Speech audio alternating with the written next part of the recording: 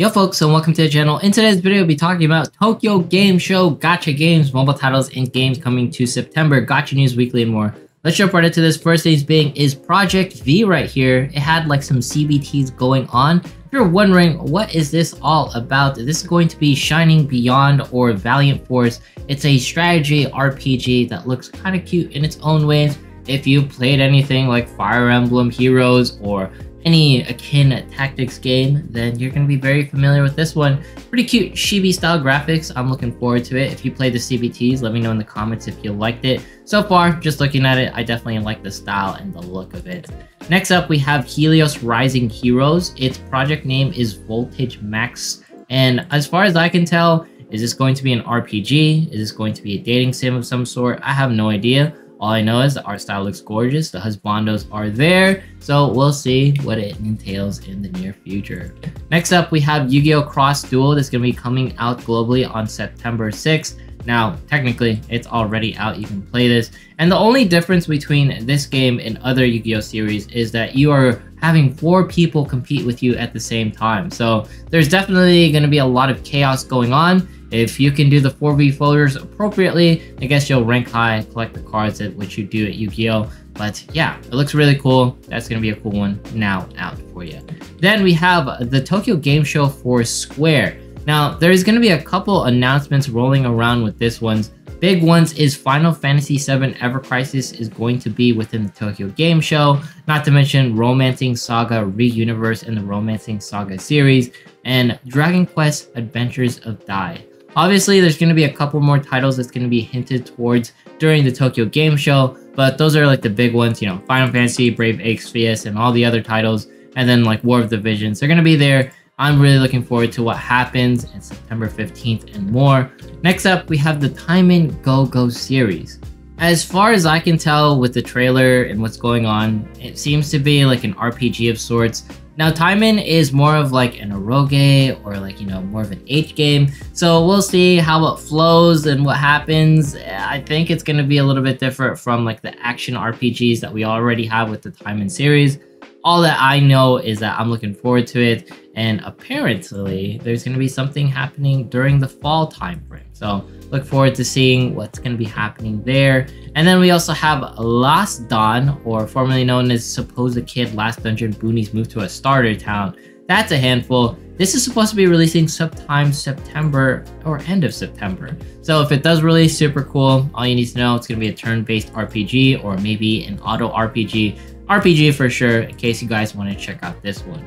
Then we have the pre-registers for Nikke Goddess of Victory. I hinted towards the dates that possibly November is going to be the release date. For now, we're almost at the 1 million pre-registration marks. Make sure to pre-register so we can get all of the lovely things, such as SSR Diesel. 3 million is ever so close.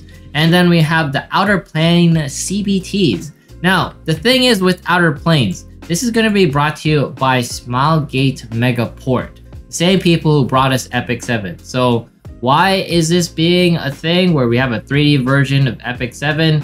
I have no clue. All that I know is that Smilegate is known for making decent games. The thing that makes me hype about Epic 7 is the quality of animation and graphical style and the 2D aspects to it. I'm not really looking forward to Outerplanes if it's just the difference is it's 3D. So I hope it like blows my socks off in that regard. Looking forward to it though, in case it's a little bit different from, you know, the 3D genres that we already have. Because Epic 7 is unique in its art style. I don't see too much difference with this one, to be quite honest. Next up, we have Burst Witch that is now out globally. I've been hearing that this mobile version is a little bit better than the PC version. So in case you want a bullet hell of sorts or a shoot 'em up, then feel free to play this one on your mobile devices. And it's free, so a little bit different from the Steam version, right? Next up, we have Brave Frontier Recoded. Now, this is going to be a fan-made game, not represented by like the actual Gumi people. I don't know if this is allowed, but hey, Brave Frontier Recoded, do your thing. I support it. Just don't get sued by Gumi, all right? Then we have Wuther Waves doing its recruitments for a closed beta. Now, this is going to be occurring sometime I don't know. But all you know, it's going to be recruiting September 19th. I'm really looking forward to this CBT. The reason for that is because apparently this CBT is going to be more focused around the world building, like the actual characters, the synopsis, and how we can get more involved. Like, the reason why Genshin Impact and Tower of Fantasy is so huge is obviously their marketing is on point, but they have at least somewhat of an interesting world that you can interact with. How can Wuthering Waves stand above the others with its own story, synopsis, and all the different things? That's what we're curious about. So I'm really looking forward to all the details that people post about the next CBTs and the information that's going to be dropping for this. Next up, we have the Tower of God Great Journey. Pre-registers is now. It might be releasing sometime in October 2022. All that you need to know with this one, though, it's going to be your AFK Idle game. So it's not going to be anything crazy or different gameplay wise, but if you like the Tower of God series, it's going to be really cool. October 22, looking forward to this one, that is for sure. Then we have the Lord of the Rings Rise to Warwill, available now on your Amazon App Store. So in case you wanted to play the Lord of the Rings series right now on your mobile devices, it's going to be an official one. Just a little weird, it's on the Amazon App Store outside of like Google Play and iOS. Then we have the Walking Dead series that is now out, available Android and iOS in case you guys wanted to try a Walking Dead series style game. We also have THRUD, the new bullet hell ARPG that's going to be doing a CBT September 6th via Bilibili. In case you've never heard of THRUD, this is a look at the gameplay from 2 years ago. It's very flashy, honestly. It's a little bit different from what we have most of the time, and there's not too many bullet hells with this quality, so I'm really looking forward to seeing what people say about the CBTs that's going to be occurring sometime in September. And then we have Limbus Company. There's going to be a live stream and demo that's going to be occurring September 17th, courtesy of Tokyo Game Show. Looking forward to this one. I don't think it's going to have any gacha mechanics, but the Limbus Company game has been something I've been looking forward to for quite some time. Next up, we have Infinite Magicraid. This is now out for you guys to play. It's going to be a turn-based card collector of some sort with some idle features available. I think FG liked it because of like its art style and some different mechanics it had. So feel free to check it out. I think it's going to be pretty decent in case you guys want something a little bit different from your more, Eastern style gacha RPGs.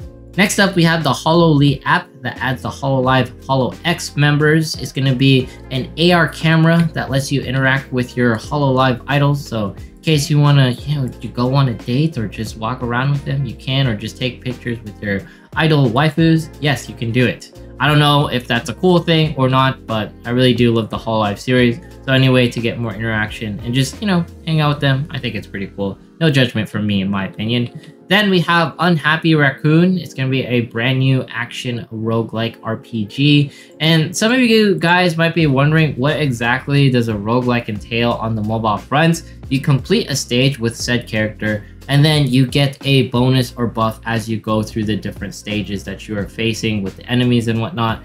It is just a speedrun version of like your labyrinth modes within gacha games. That is all that you guys need to know. So in case this furry looking game interests you, you can play it, I guess, sometime in October, right? Then we have Disney's Dreamlight Valley. It's going to be getting an iOS release. Now, the only thing you guys need to know about the Disney Dreamlight Valley is this is going to be a cross between Animal Crossing and the Disney series. So if you loved Animal Crossing in any shape or form, or maybe you like the Stardew Valley sort of feel or Harvest Moon vibe to it, where it's more easygoing, it's more of a sim in its own ways, then this game is going to be something for everyone to check out. I love the Disney series, so for this to come out on mobile, I hope it's amazing, and I can't wait to play this one on mobile releases. You can actually play it right now on PC devices, and for Game Pass, it's free technically if you have Game Pass for $5, so feel free to check it out in case you have those things available to you. Then we have Marvel World of Heroes, brought to you by Niantic. Now, it's going to be a new AR title. If you don't know who Niantic is, these are going to be the people who brought us Pokemon Go. And for whatever reason, now we're going to be able to interact with our Marvel heroes within, I guess, the real worlds. We're going to be collecting points of interest or something. I don't know how this works. I don't want to capture, Doctor Strange or whatever, but I guess we're going to be battling it out against like some sort of like raids and enemies. Looks like there's some PvP action going on here. I am really keen to see what is going to be happening in the World of Heroes Marvel series. So yeah, pre-registers now available. Maybe check it out once it releases. Then we have 20 Minutes Till Dawn. This is going to be a reverse bullet hell where you are the boss and you shoot all of the things around you. All that you need to know, it's available for you to play right now. I really love this series and I highly recommend it. Altogether, 20 Minutes Till Dawn, highest recommendations for this one. A great time killer in my opinion. Then we have the Tengen Toppa Gurren Lagann pre-registers. Now, what's interesting is this is apparently releasing in Taiwan sometime in October or fall time frame, and it looks pretty decent. Whether this is going to be a quality RPG, I have no idea. Seems to be like an idle auto RPG in my opinion. There's going to be hex graphics and all these sort of things. All that you need to know is going to be available in the Taiwan regions. We also have Echonox, a new anime-style mobile RPG. Now, this one looks absolutely gorgeous. This is the surprise title that came out of nowhere. No, it's not releasing, but it looks absolutely gorgeous. I think it can compete with Honkai Impact THRUD. It can definitely compete with Full Metal Alchemist and its strategy RPG mechanics. This is just out of nowhere, honestly, and I love it when we get just a surprise of a game like this. Look at this reindeer with a cone on its head. I have no idea what's going on in this game. All I know is that this game looks absolutely beautiful, and I can't wait to see more news on this. Echonox looking absolutely hype, and yeah, just give me this game right now. I'll definitely play it and review it. We have events rolling around. First up, we have World Flipper celebrating its first year anniversary. There's going to be free 230 pulls, so feel free to check it out in case you want to just do some free pulls. We also have Danmachi's 5th anniversary. I'm sure there's going to be free pulls and a swimsuit waifus. Probably the best time to play Danmachi right now, the latest season of the anime is releasing, so pretty good time frames for you guys to play in case you are hyped for that. And we also have Square's Hiroshima Gate of Nightmare game shutting down. This isn't the latest game or that was released by Bandai Namco, so don't worry about the Bandai Namco game. This is entirely different, but sad to see one of the fairy tale-esque inspired series going down. Then we also have NierRe Reincarnation doing a collab with the Persona 5 Royal series. Now, honestly, if you look at this crossover, the Persona 5 characters in this just look absolutely gorgeous. And it honestly feels like it belongs in this game. In no other shape, form, of way am I exaggerating. So, really cool to see this September 8th, 2022, in case you want to check it out. Then we have 7 Deadly Sins doing a ReZero collab. Honestly, the collabs that 7 Deadly Sins does is really good. The Attack on Titan one wasn't bad. And to see some of my favorite ReZero characters imagined in the 3D space within the 7 Deadly Sins series, they do it right in my opinion. So for this to finally be getting at the collabs with a proper game like the 7 Deadly Sins, I'm greatly looking forward to it. Then we also have Claudia. She's going to be coming 1.5 in the Tower of Fantasy September 15th. I don't know why that was so hard to say. All to know, she's going to be your military police style waifu. I heard she's going to have some AoEs. As far as ratings goes, I have no idea if she's super insanely good. All that I know is that this waifu looks absolutely gorgeous. And yeah, her gameplay looks amazing as well. Next up, we have a 2.0 that's going to be hinted towards the fall time frame. So look forward to Tower of Fantasy getting update after update just really quickly. Comparative to something like Genshin Impact, it's going to keep hammering you with all sorts of things to explore and interact with. So Tower of Fantasy, definitely different on those fronts. Then we have Octopath Traveler revenues doing pretty well alongside its releases. And then we have the Straw Hats doing its collabs with Grand Blue Fantasy. All the Straw Hat members are going to be available for you guys to interact with. I think that's really cool because Grand Blue Fantasy is amazing. One Piece Film Red is really cool. Then we have AFK Arena collabing Witcher 3 Wild Hunt. AFK Arena just collabs with almost everything. They had Assassin's Creed, they had Persona 5. It seems like nothing is without reach because I don't think I would have seen Witcher 3 Wild Hunt in this series whatsoever. So to see it in this way, I'm really happy. It's one of my favorite games of all time. So looking forward to seeing what people have to say about it, especially Vulcan since he covers AFK Arena quite a bit. Then we have the events for FGO. First up, we have 6.3 billion spent on FGO since the time of its release, most of it coming from JP accounts coming from Sensor Tower. I think that's super cool. And of course, we have Fate Grand Honor, the Yamataikoku event. It's going to be the Japan Origins characters. So I'm guessing this is going to be Himiko. This is going to be her Noble Phantasm. Honestly, a beautiful looking waifu right here. You can't say no to those eyes. Absolutely joyful. And this ultimate, or this Noble Phantasm, looks absolutely gorgeous. So really cool to see this support doing her thing. And then we have other events with Hoyoverse. They're going to be announcing, they're going to be at the Tokyo Game Show with Honkai, Zenless Zone Zero, Genshin Impact, all the amazing titles that you guys want to hear news about. It's going to be here. Check it out. It's going to be, I believe, sometime September 17th and more. And not to mention Genshin Impact 3.0 Phase 2. We're going to be having Kokomi featuring Dori within her banners fairly soon. Not to mention Ganyu is going to be available as well. So that's really cool for the Genshin fans. Interestingly enough, their revenues doing well as always, big numbers. And Genshin Impact actually has IRL waypoints. The ones that you can check out going to be ones in Philippines, Jakarta, London, Seoul, Singapore, Germany, Japan, Brazil, Thailand, Mexico, and New York. This is just really cool to see, like IRL waypoint. I wish I could see this. Nothing close to me. Maybe I can find one out of the norm. And we also have Genshin Impact's Pizza Hut collab ending in absolute failure. The police had to shut it down because it was overly popular. Look at all these weebs. Look, just because we get like a cute picture with Amber or, you know, the Genshin things, Pizza Hut, Genshin. Like, why is this so popular? Genshin could be like on like a tuna can and people be like, this is limited edition. I need to get this. But it's just super cool to see Genshin Impact being this overly popular. And we also have a Spider-Man fan reimagining the Genshin series. If you don't know what I'm talking about, look at this amazing mod right here where Beto is swinging through New York. This is brought to you by like Cyber or something. He had like the RoboCop image as his profile pic. All that you need to know is that you can now swing or do the web slinging things with Genshin characters via mods. I think this is one of the coolest things I've seen as far as like modded Genshin stuff goes. And we have the IRL events rolling around. First up, NetEase acquiring Quantic Dream, a leading French game developer.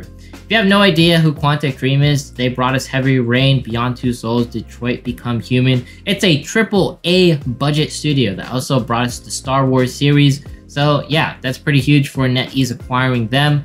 And not to mention Pokemon Company suing 6 Chinese mobile games for copyright infringement. Just Pokemon, you know, getting millions in China. And we also have Konami being available in Tokyo Game Show 2022. There's going to be announcements for eFootball and Yu-Gi-Oh! Cross Duel. Maybe some surprise things coming out, so looking forward to seeing what's going to be happening there. Then we have Bandai Namco. They're going to be doing some One Piece Odyssey things, Ultra Kaiju, Monster Rancher. I don't think there's going to be anything too crazy, but hey, Bandai Namco surprises with some EN news, and I'll be occurring 15th through 16th and 18th. I guess nothing for the 17th possibly. And then we also have some indie titles from the Tokyo Game Show. First things is going to be World War II, this title right here, and Genne AP, Empty Heart, this game right here. You can see their official websites looking clean and fairly interesting for indie titles. Then we have Tencent that's going to be having some big IPs shown within Ubisoft. If you're wondering, they have a 49.9% stake within Guillemot Brothers, which is part of Ubisoft's co-founders. Probably the largest stake in Ubisoft to date. This means we could have like Tom Clancy's Division, we could have like all these different series, Assassin's Creed, and yeah, it's really interesting to see AAA games maybe entering the mobile space thanks to Tencent and NetEase. And then we have upcoming global gacha games. Thank you to Usach Brain Smoker. The latest ones being something like Eroica, Space Leaper, Among Gods, the Walking Dead series. There's also Memento Mori. And then some other titles that might be releasing sometime soon, like Harry Potter, Nikke, you know, GFL, Honkai Star Rail, Outerplane, Gone. So many different things right around the corner, to be honest with you. And then not to mention the revenues for August, I believe. FGO doing well. Genshin and Umame Sume. All the things with numbers.